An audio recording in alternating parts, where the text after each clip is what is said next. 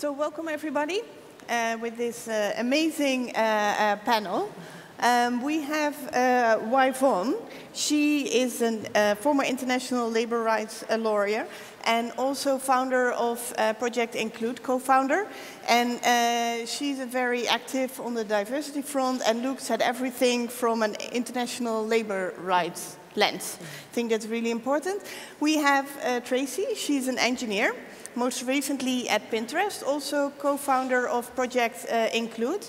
And very important that today they speak not on behalf of Project Include. Of course, the work they do there is very important in forming their opinion, but they speak on their own behalf here today. Two very impressive women. And we have a director of the Next Web Conference, Wytze de Haan. He's responsible for us all being here today. So a big applause for the panelists.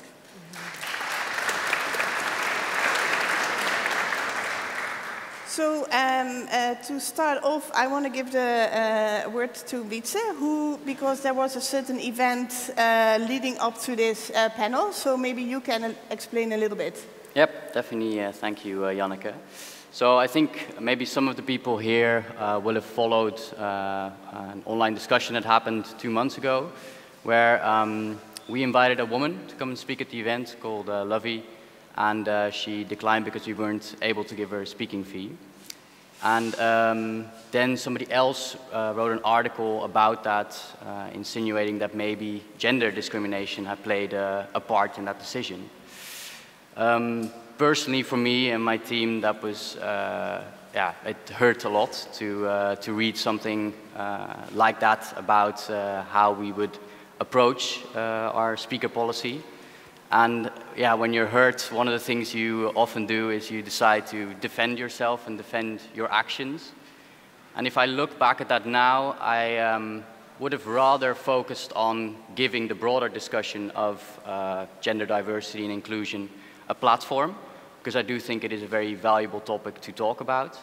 And that's one of the reasons also why I'm very happy that Janneke, Y-Vonne, and Tracy are here today to talk about what, both as an event but also as tech companies, we could do to be more inclusive and to tackle the problems that are out there. So hence why I'm very glad that this panel is here, and why I've also decided to join the panel myself. Very brave. It is a powerful panel. So first, I think it's a good idea to talk about a few common pitfalls. I think very often people maybe have the right intentions when they have certain things they try to increase diversity or inclusion, but then the effect is not really contributing to it. So maybe Y-Vonne, if I can give the word to you, what do you see as a few really common pitfalls? I think so. I've had several conversations about this, and I think this is really interesting in the European context because there's a different history here. But I think it's still applicable. And I think the pitfall that I like to highlight is a focus on gender exclusively. So even as we're sort of framing this discussion, I think it's really important to note that the tension with what happened with Lovey wasn't just about gender, but also about race, right? Because she's an African-American woman, she sort of viewed that through that lens. And I think a lot of other people, particularly US audiences, were aware of that as well.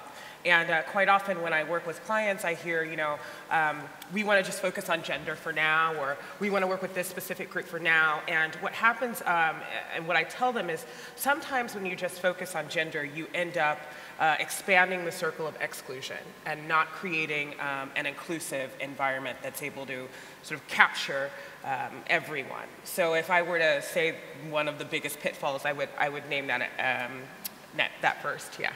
Tracy, maybe you can elaborate a bit on that. What do you see mostly? Yeah, one of the comments I hear very frequently in talking about diversity and inclusion is that it's about lowering the bar, or there's a pipeline problem, that there's not enough qualified candidates that aren't white men, and so if we want to be more diverse and inclusive, what we're doing is finding people who are not as good. And this is a little bit upsetting to me, because I think what often is going on is that we're defining what we're looking for in the wrong ways, whether that's for conference speaker lineups or for candidates for hiring. For example, in like a lot of engineering hiring, so I'm an engineer, I've been a part of a lot of engineering conversations. Oftentimes the focus will end up being on hiring students out of the top tier universities who study computer science, when really what we're looking for in engineering is people who can build products. And so defining the criteria incorrectly will artificially constrict the pool of people that you're looking at. If we're looking at speakers, for example, like we don't necessarily just need the people who have already spoken before, but there's often a bias towards getting people who've already been headliners or already have high profiles, when you could get really interesting insights and learnings from people who don't necessarily have that profile already. And I think being very deliberate about defining what you're actually looking for, whether it's for a speaker lineup or for hiring, and then just being more creative and looking for the types of people that can fill those roles can help. And it's often not just like there's a pipeline problem. Sometimes there's a pipeline problem if you're just looking for people who've run companies of a certain size, or if you're looking for people who've had very particular sets of experience. There may be some pipeline issues, but oftentimes it's not that. And to equate diversity and inclusion with lowering the bar does disservice to the whole effort. Well, I think talking about first-time speakers, when I was involved in another conference as an advisor, we decided to give a speaker coach to all the first-time speakers. And that can help them actually, because they had super interesting stories, and giving them a speaker coach session can help them give the confidence to really go on stage. So I'm reading a lot about this topic, and I see some differences in the discussions that are going on in the US versus Europe, where we are a bit behind in recognizing the issue. And but I think in general it's a priority for most companies and most leadership teams, at least in the way they communicate about it. But if you look at the actual results, there's hardly any improvement. So are we here facing something that is in fashion to talk about, but nothing really happens? What is the reasons that the numbers are still extremely bad? So one thing is people will often say that diversity and inclusion is a priority, but a priority means that it is something that gets prioritized over something else. So there have to be trade-offs made. And so if diversity and inclusion is labeled as a priority, but you never make trade-offs in favor of it, it's not actually a priority. So if you say 20 things are important, none of them, like, there's a lot of them that are actually not important. Like, there are a few that you will actually end up prioritizing. And so a lot of companies now, I think, do find it in vogue to say that they care about diversity and inclusion, but are not quite ready to make the hard trade-offs and put in the time and energy and resources to make change happen. Yeah, and I just to follow up on Tracy's point, I think that the resources is so important because, like, it's hard. You know, I think people feel like maybe it's something that's intrinsic, or like I should just know how to be inclusive, and it's quite the opposite. I think the workforce and our societies are sort of built on these paradigms of exclusion, and dismantling them and undoing them and bringing people in is actually counterintuitive. And so figuring out how to go about and do that, and leveraging the right expertise is quite difficult. And I often see companies who are a year in, and like you said, they've made no progress, and it's kind of like, well, what have you done? And they're like, we had a brown bag lunch, and it's like, that's not going to get the results you want. It's great, but I think that having a more complex strategy, treating it like a business problem as opposed to a side project, these are all things that I think contribute to the likelihood of success. And Wytze, in your role as conference organizer, what do you see you can contribute to increasing this, making this better, more inclusive? Yeah, so I think an interesting point to touch on the what you call the pipeline problem is obviously when we put our form online for people to apply to speak at the conference, what will happen is we'll get anywhere between 1,000 and 1,500 requests for people to speak. 95% of them are white male. And I also see that as an event organizer, it would be too easy to say, okay, you know, this is the pipeline we have. So if the lineup is 90 or 95% white male, then that's just a reflection of the industry. And I think as an event organizer, we do have an opportunity or a way to leverage the fact that we're in a position to put in a little bit more effort to find the great stories from women or from minorities and put them on stage. And especially if I look at everybody that's talking at the event these 2 days, everybody's here because they have a great story, because they're an expert in their area. It just takes a little bit more effort to go out and find it, but there are great resources. A lot of people have invested time in putting together lists of people that do great jobs at speaking professionally. So I think that's one thing that we try to put a lot of effort in, and we're still not there. If you look at the gender balance now, we're at 33% female and the rest male.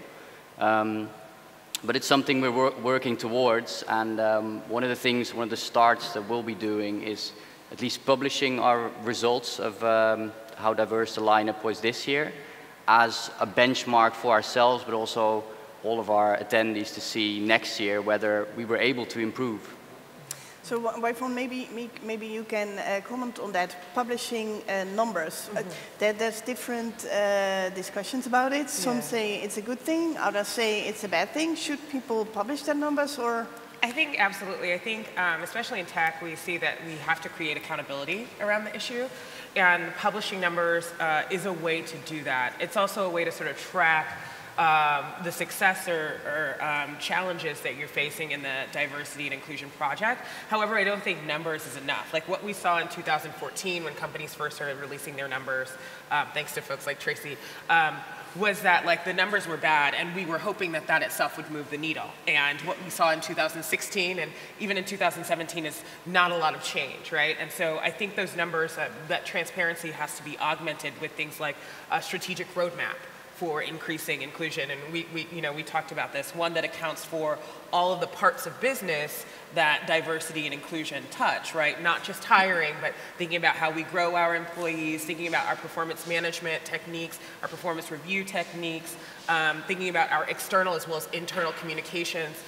All of those contribute to this relative success or failure of diversity and inclusion. So numbers is a great first step. And I always say, but it has to be followed up with a little bit more of augmented resources.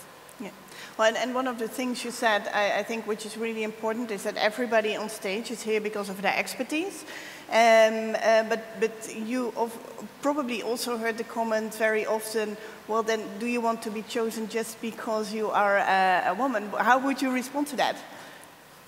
It's a very good question. And one comment I want to make, as an aside, is a lot of this discussion is very uncomfortable. And so even in the process of tracking metrics, for example, you have to start labeling candidates. And I've been through this process as a conference organizer and also as someone who's worked on hiring. We're trying to look at our pipelines. We want to make sure that we have diversity. To end up with these stats that we want to publish, we also have to track our candidates through the funnel. And it's uncomfortable to start labeling people as like male, female, are they adding to diversity in like some other dimension or not. It's harder on the racial ethnic front, where sometimes it's unclear how people would self-identify. So you're looking at people and trying to guess if they would identify as Black or Latinx. So all these things are very uncomfortable, so I just want to put that out there first. I think on this tension of feeling like I'm invited just because I'm a woman or representing some marginalized class, like I've felt it before, and it's definitely been exacerbated by people reaching out and saying, we want more women, so will you please speak? I think that's not the right approach. I think for me, personally, I've had to grapple with that and just be more self-confident and feel like I have something to add, and the fact that I don't look like the other speakers is a good thing, and that is the unique value add I'm bringing. One example of this, I was on stage once with TechCrunch Disrupt, and I was on a judging panel where there were 3 or 4 other people on my panel who were all white men over the age of 40, who are all investors, professional investors, and I felt like I checked every single diversity box. Like they just needed somebody on stage to be not white, not male, young, and technical. And I felt really out of place with like everybody else here is like more qualified than I am to be judging these startups, like they do this professionally.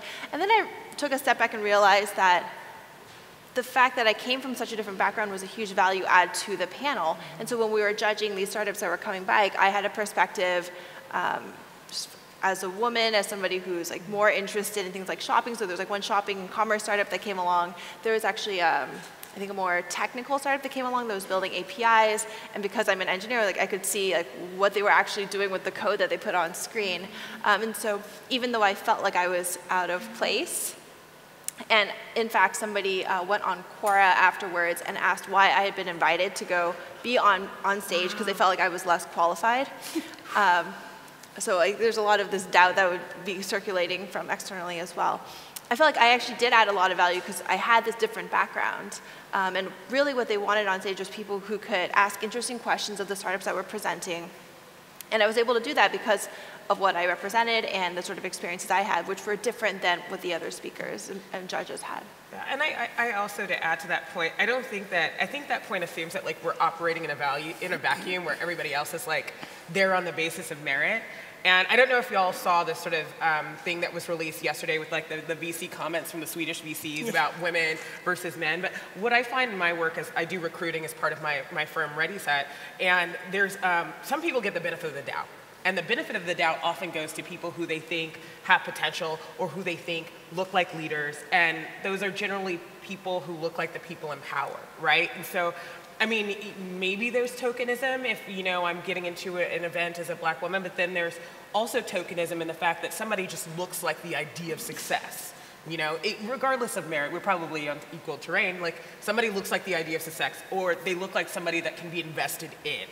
And quite often, people from marginalized groups don't get that benefit of the doubt. Yeah, I've seen some parallels in like this sort of conservatism and wanting to go with the status quo on the technical side. So I did a little bit of work consulting with the US federal government a couple of years ago, and in these agencies where they're trying to pick database systems, they would always go with Oracle, even though it's very clunky and expensive. It's like, because nobody gets fired for choosing what has already been used. So even though Oracle database systems, no offense to anybody from Oracle, are not necessarily the best choice for a lot of these organizations. Like, nobody gets fired for doing that. And similarly, people don't get fired for promoting the white man on his potential, whereas in some situations where managers are deciding who they want to take a bet on, it's a lot easier to promote the white man who looks like the previous leaders in those roles.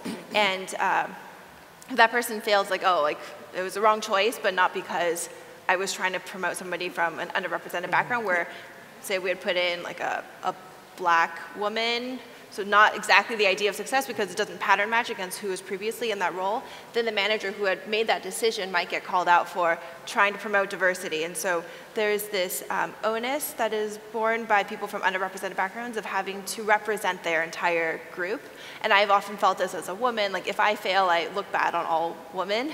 But people who are making these hiring and leadership decisions also feel a little bit of that. It's like if I put someone from an underrepresented group there and they fail, then is it because I was trying too hard to promote diversity?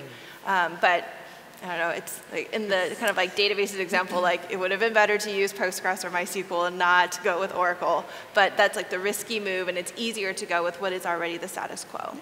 And I think maybe for the audience, it would be good to understand maybe your advice, what they should do to actually make a change that has impact. What should everybody do so that in 5 years' time, the numbers are actually better? So I hesitate a little bit to give any specific pieces of advice because it's not that easy. It's not you can just do one thing. Everybody wants to hear, like, for orchestras, if we just put up a screen and do blind auditions, like, we'll fix the whole problem. Like, and that it feels nice to have that kind of solution. It's just not that easy. So what I would encourage people to think about is actually more like the fundamentals of implementing diversity and inclusion strategy. What we've laid out as values for Project Include, for example, are inclusion, intersectionality, and understanding that diversity and inclusion is more than just gender. It's also race, it's also class, it's also just this like whole experience of background, and being very aware of the intersections of those identity classes. comprehensiveness, so actually having a big strategy instead of just one-off tactics, and accountability through metrics. So having these sorts of like fundamental values, I think, is the best way to approach diversity and inclusion. I think we can also brainstorm specific things for people to do, but I hesitate to lay those out first because people might take those specific tactics and feel like once they check those off that they're done. Yeah, I think I want to just sort of really lift up your point, Tracy, about that. It really, it has to be a comprehensive approach. I think it also has to be approached backed by research and data. So, I mean, there are certain things that we found in the social science research that are associated with the successes, diversity, inclusion, and things that are associated with stagnation or failure. Unconscious bias training, for example, while it can be useful, if implemented alone, is associated with stagnation or failure in terms of diversity and increasing numbers of women, particularly women of color. But there are things that are associated with success, like developing a diversity strategy we've already talked about. Having inclusive policies is one way to create accountability around that, right? So having a code of conduct, having an anti-harassment policy, being very clear about what's going to happen if people violate those policies, and developing a culture of accountability around that. Those are two things. Having mentorship programs and sponsorship programs are also associated with success. But in order to have all of these things, like, you have to have somebody who knows what they're doing to develop this programming for your organization. And you have to go about it, like to Tracy's point, in a comprehensive manner. So I want to end the panel later with a question to you, Wytze. What are you going to do next year to make the next web more diverse and inclusive? But before we get there, maybe also from each of you an advice what people should not do. What's an absolute don't? I feel like we gave a couple of don'ts, so I'm just like going to put them all together. Don't just focus on women. Don't just focus on training. Don't try to shift the burden to people of marginalized groups to do this work for you, particularly if they're not being compensated for it. Those are my big three don'ts. I don't want to have a whole list of don'ts. I guess I would say just don't assume that it will be easy, and it will be uncomfortable, and it's going to require a lot of hard work. And I would reiterate the last point that Y-Vonne was making. Don't assume that it's going to be free. This is something that if you value, you'll have to put money and resources behind. Yeah, so I think I've also spoken to you a lot now about this topic as well, and there are two key takeaways for me, and one of them hasn't really been brought up here yet, which you gave me, and that's also that because the topic is so complicated, that it is also a good idea to just pay an expert to, help you figure out how, as a company, you could approach this. I think especially in what I've read about this, learned about this in the past weeks, definitely get the sensation there's so much, that you need to read up on and understand before you know how to tackle it in a way that it does make sense. So that's one thing that we will be doing. And then the second thing is obviously one I mentioned earlier, that I understand now that it's a starting point to kind of share our results on how diverse the lineup has been this year, and to put that out there so that people can see next year how far we've gotten. But also that is only a starting point, and then if we want to do better, we have to follow up with more of a strategy throughout the company and throughout the year round. So that's something that after this event we will start working on. Okay, sounds really great. Thank you for being on the panel. You're both here for the rest of the day, I think. So reach out to them if you have more questions. But for now, thank you. Yeah, thank you so much. Thank you.